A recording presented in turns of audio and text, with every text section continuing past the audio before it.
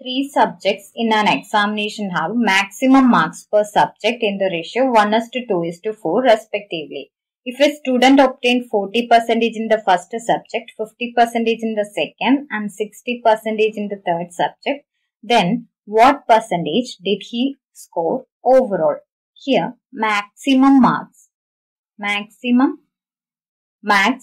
for these 3 subjects is in the ratio 1:2:4. That means total maximum mark is 4 plus 2 plus 1, that is 7 marks. For these all 3 subjects, total mark is 7 marks. Then a student scored 40% in the first subject and 50% in the second subject and 60% in the third subject.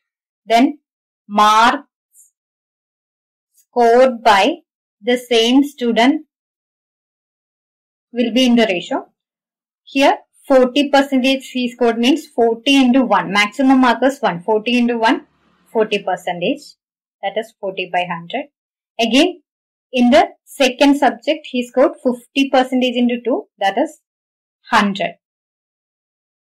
100%. 100 by 100. Again, in the third subject, he scored 60 into 4. That is equal to 240%. 240 by 100. Then, total marks he scored in these 3 subjects is equal to 40 plus 100 plus 240. That is equal to 380 by 100, which is equal to 3.8 marks. That is, out of the 7, he scored 3.8 marks. Then percentage of marks he scored is equal to 3.8 by 7 into 100. He scored total 3.8 in this 3 subject and total maximum mark for this 3 subject is 7 marks. Then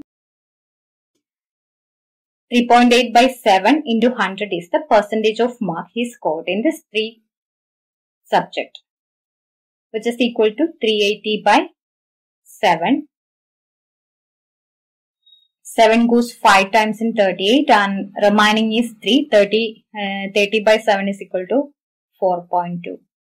So option C is your answer.